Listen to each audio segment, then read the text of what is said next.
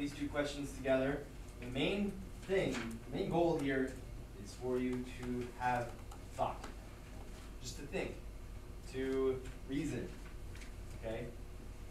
So that's what we're going to do together now, all right? We're going to reason through this whole problem. You know, think about what is volume and what is area, just a quick reminder of that. Set up some inequalities, all right? And then you're on your way. All right? So, we're talking about, in this first part, volume. Talking about the volume of this thing, which is clearly, it's made obvious to you that it's made of two boxes, right? Two rectangular prisms. It wants to know about the volume of the whole thing. And just from talking with a couple of you, I don't think I'm spoiling too much to say that to find the volume of the whole thing, we'd have to add together the volumes of this box and this box, right? Am I spoiling anything? Is there anything you didn't grab onto right away? Okay, even if you found the volume, let's start with this right box here. Even if you found the volume of the right box, I just want to make sure that we understand why 24 is the volume of the right box, okay? So let's run through that real quick. What is volume? What is kind of a definition of volume, Sean?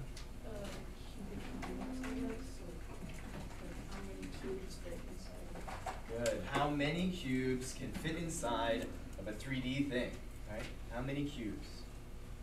And you might remember 3 times 2 times 4 gives you the volume, right? But let's understand a little more why that is, okay? Let's start with a 3 times 2. Let's see what 3 times 2 tells us about this shape, okay? On this side here, it measures 1, 2, 3 feet, let's say. On this side, it measures 2. So when I do 3 times 2, what does 3 times 2 tell me about the shape, Cadence? On the bottom of the, just at the bottom of this box? Yeah, box. Mm-hmm. There are 6 squares inside. Very good. On Okay, the so let me just draw that real quick, okay? So what Cadence is saying is we could, split it this way, into 3 sections, split it this way into 2 sections, right? And we see 6 little sections, and those 6 sections are what? Shapes. Squares. They're squares, right? This side is clearly 1, right? One of these 2 is 1, and this is 1. So this is a square that's 1 by 1. All of these squares are the same shape. They're all squares. All of these things are the same shape. They're all squares. They're 1 by 1 squares. And clearly, how many are there? 6. There's 6 of them, right? You could fit 3 along here, 2 along here. Right? You see what my goal was at the beginning of the year when I was talking about what is area? Right? You were thinking about it rather than just calculating it. Does that make sense? Do you see my grand plan? Or we can think about things? We're thinking about what the area is. We have very well laid out that there are 6 squares along here. Okay, now this measurement here is 4, okay? So it measures, so we'll split that in half, and that in half, and we get a nice picture of 4. Measures 4 along that way. Okay? So if we then mark out a little square here, okay, and then we fill all of this in. Oh, I see what I did wrong. I should have come down right there. Okay, what is this thing? Cube. It's a cube. It's a 1 by 1 by 1 cube. Right. How many of them can I fit along the bottom here? 6. 6 of them, right? And there's, when I go up to this first one, there's just enough room to squeeze in 6 cubes along the bottom there, right? So I got a layer of 6 cubes. Now how much room how many layers of 6 cubes do I have room for? 4. So I have, 6 cubes along the bottom here. See if I can draw that real quick. Not too quick, not too well. You get the idea. I can put 6 cubes down there, and I can put 6 cubes on top of that, and 6 cubes on top of that, and 6 cubes on top of that. 4 layers of 6 cubes is how many cubes? 24. 24 cubes. Okay? I hope everybody could have laid out an explanation like that, no problem. But at the very least, hopefully we all understood that very well, and maybe we could explain it. Like if your parents were to ask you, what is volume, you could lay it all down, or somebody asks you why is the 3 times 2 times 4, why does that give you 24, and what does 24 mean, and why is it the volume, okay? So that's pretty easy when all the numbers are there, 24, it's very concrete. All right, but we come over here, and we've got one of the sides is x. How do we calculate the volume of a box with one of the sides is x, a number that we don't know? For somebody new, I've only had like 3 people today. So how are we going to calculate the volume of a box where we don't even know how long one of the sides is? Johnny? Write an equation like 6 equals 6 times x. 6 times x, and where'd you get 6? It's the 2 on the bottom. So this side's 2, so come over here, this side must be 2 as well. And then the height is 3.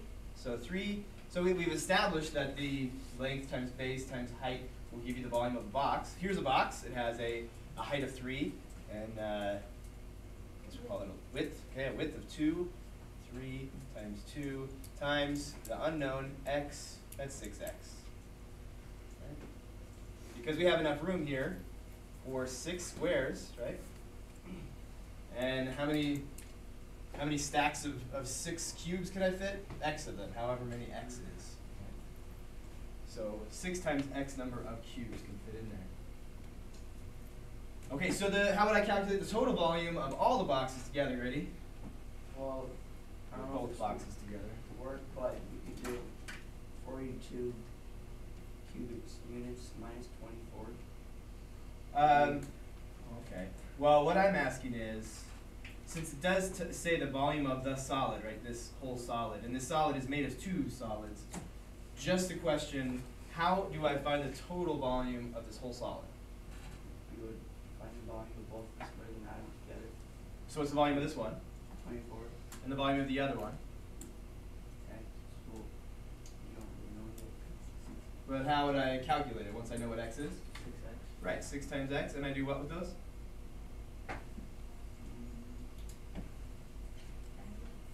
You said it yourself, just a second ago, right? Add them together? Okay. So they need to add together, that'll give us the total volume. Alright, but it says that it needs to be, right, this total needs to be greater than or equal to 42 cubic units. So then you would put the greater than or equal to sign. Greater than or equal to. Put 42 on the other side. Put 42 on the other side, there you go. And then you would shorten it down so you get what x is. Yeah. Or it has to be greater than or equal to. We would figure out what x needs to be bigger than or equal to in order for the total thing to be greater than 42 cubic units. Right? Like we can just tell from looking at it, if we just had this box, 24 cubic units would not be enough. It needs to be 42 cubic units. So x can't be, say, 0. Right? This has to have some additional volume over here. Right? 1, that's not going to be enough. But we can use this inequality to find exactly, without guessing and checking, we can find exactly what x needs to be.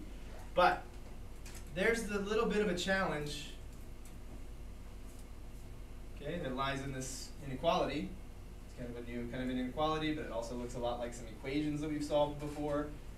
Okay, so kind of approach it like an equation if you're not sure what to do here. We're just trying to get x by itself. So how would we solve an inequality like this? Well, and all these people already today. Anybody else? Charlie? Minus 24. Good. Now we have 6x by itself. It's greater than or equal to 18. 18. Thank you. Charlie, you want to finish it off? So I have a 6 on both sides. So x needs to be greater than or equal to 3. So this side needs to be at least 3 in order for the total thing to have a total volume of 42 cubic units or more. Okay, this one's almost a little bit hard because there's just a lot of sides to this thing, right? We're looking for the surface area of this thing. Real quick, this is all we kind of answered this question in talking about the volume, but what is area? What is area? The squares will fit right on a surface, right? It's a 2D thing. It's not a 3D thing. So we need to add up all of the sides, like all of the squares that fit on all the sides of this entire solid, right? So we kind of want to be careful. We keep track of everything, right? How many sides are there? 6 sides?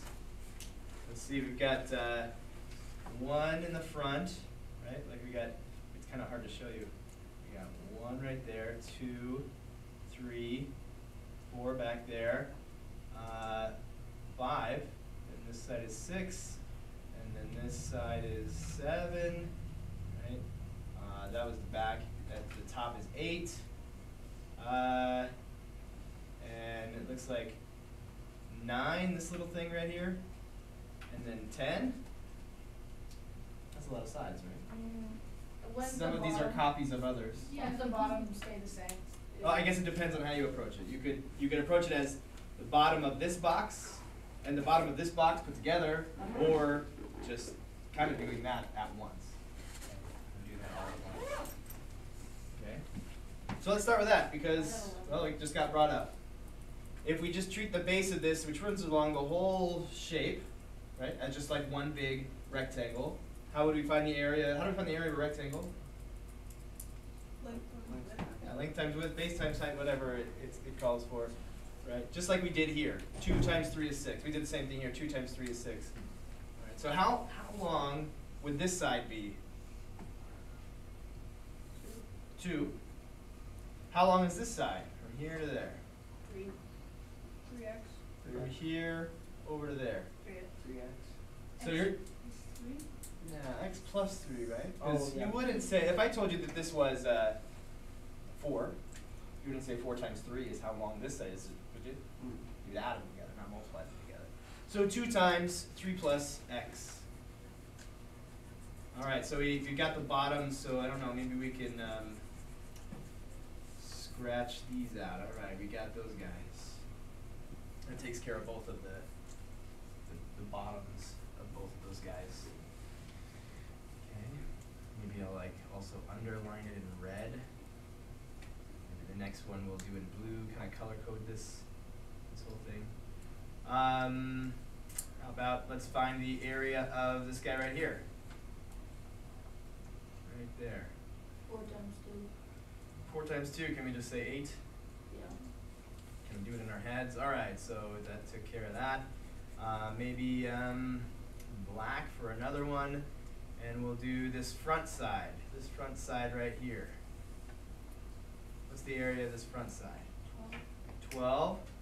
And also, 24. there's one on the back that's exactly the same. So we could just double it and say 24. That takes care of this one and this one back here. All right. Then maybe with the same kind of style, we'll take care of the front and back side of this guy here. What's the area of the front side? Times x. What is it? 3x. 3 times x, 3x. But there's 2 of them, so there's a 3x and there's another 3x. 6x, good. 2 times 3x is 6x. So that takes care of the front side and the back side. I don't think I ever mentioned the top side here. So maybe we'll take care of that one. The top side right here. How do we calculate the top side? X 2x. times 2. 2x. Oh, boy, give me a sec here.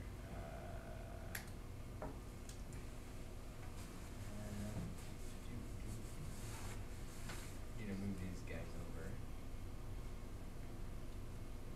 Brakes are kind of running out of room. All right, I'm sorry. The top of this we calculated how? 2x. 2 times x, 2 times x. Okay, so that one's taken care of. The color coding's not working great up here, but it's working kind of. Let's use a light blue, and let's see, maybe the top side of this one. What's the top side of this one? What's the area of that? 3 times 2. 3 Six. times 6. 2, 6. Too light. Plus 6, right? That's what that one is. All right, let's see. We've done the front, the back. It's the right side, the top, front, back of that one, the bottom. So what do we have? We just have like this little sliver here, and then the left side over there. Okay. 2. Say what? 2. This one's 2. How do you know that? Because 4 minus 2 is 1. So this side is 4, right? And this bit is 3. So that leaves 1 there. 1 times 2 is 2. I'm running out of colors. Not a lot of colors left to choose from. Plus 2 for this one. That leaves us with, yeah. So just this left side here, how much is that? 6. And we'll try using gray as if we could tell the difference between gray and purple on the screen. Whew. Okay, so that is the total surface area of that entire shape. And that all needs to come out to be what? Greater than 72. Greater than or equal to 70. Wait, just greater than, not equal to. Greater than 72. How are we going to solve this thing? What should we do first? It looks like a mess. Yeah, let's put those common terms together. And what do we do with this guy? Distribute. Let's distribute. So we'll do 6 plus 2x. And then we have a bunch of like terms we can add together. Let's see, 6x, 7, 8x. Okay, so we've got 8x there. 8, 24, it's 32, no. Yeah. Yes, so cheap. 30, yeah, 32. 32, 38, 46. If you think it's something other than 46, let me know. I might have done, had an error in my mental math there. Think I got it? 2x plus 8x is 10x. 46 plus 6 is 52. Greater than 72. Good. Now that looks better. We collected like terms. It's a lot cleaner now. And now we go about solving the inequality. Try to do it last time. Anybody do it? Yeah. That's Subtract 52. subtract 52 from both sides. 10x is greater than 20. Almost there. Yeah. Divide by 10 on each side. 5 by 10, and x must be greater than 2. 2. Great. So let's see, let's talk about it for a second. If we want to make sure that the volume is bigger, greater than or equal to 42, then x needs to be greater than or equal to 3, right? If it's greater than or equal to 3, it's definitely greater than 2, so then it'll be more than 72 square inches, right? So that's taken care of. Sean? On both of them, I did them a little bit different.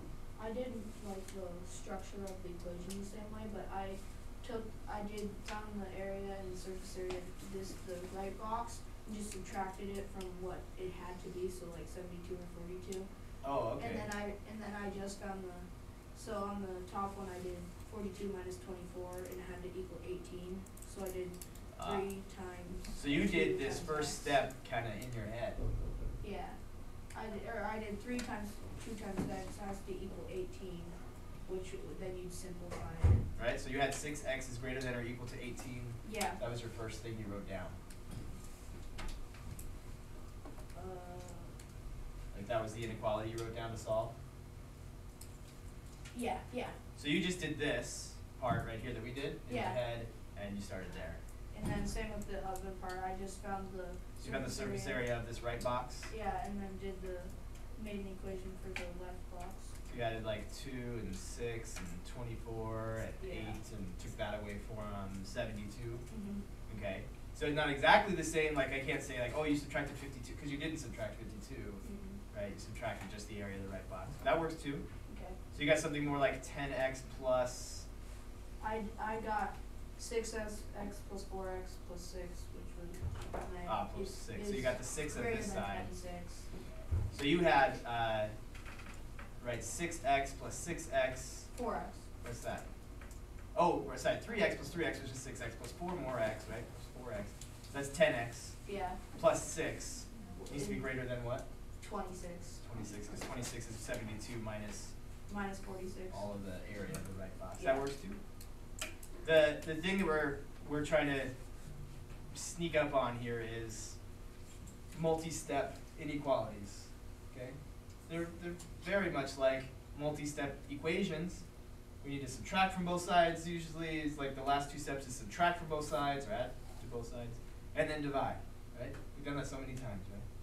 Subtract something from both sides, like subtract 52 from both sides, divide by 10. Subtract 24 from both sides, divide by 6. How many times have you subtracted and divided? A lot. A lot of times. Like, maybe getting into the hundreds. Maybe even more than that. So we solve these inequalities very much the same way as we solve equations. Really, the only thing that's different, what's the one thing that's different when we're solving inequalities? Sean? The sign, What do you mean by that? like the greater than equal to. Yeah, the look of it is different. Yeah. So we need to make sure that that's, like pointed the right way. And speaking of making sure the sign's pointing in the right direction, there's a little tricky situation sometimes that happens, Johnny. If you divide or multiply by negative, you have to flip the sign. Exactly. So if you multiply or divide by negative on both sides, you have to flip the sign around. You have to flip that inequality sign around. Okay? All right. I think we're ready. What with the distributing that we did and the combining like terms, all that kind of stuff. The only other thing I might throw in there is, what if we had 5x plus 2 is less than or equal to 7 minus 8x? What would you do there, Grady? Just subtract 5x to both sides. I get all the x's together, right? So negative 8x minus 5x, negative 13x. And then? Johnny? And then you subtract 7. on Good. both sides. 5 less than or equal to negative 13x. And then divide by 13. By negative 13 on both sides. Huh? And flip the sign. And flip the sign. So we're going to flip that sign around and get it pointed this way. So we have positive 5/13 is greater than or equal to x. So remember, it's some distribution, collecting like terms, variables on both sides, and you need to get all the variables on one side together. And then just keep in mind, if you multiply or divide by a negative on both sides, flip that sign around. We've got a good long time. We can start on our homework, which is right there. So you feel like you're all prepared. I wanted you to just be ready to talk about it here in class.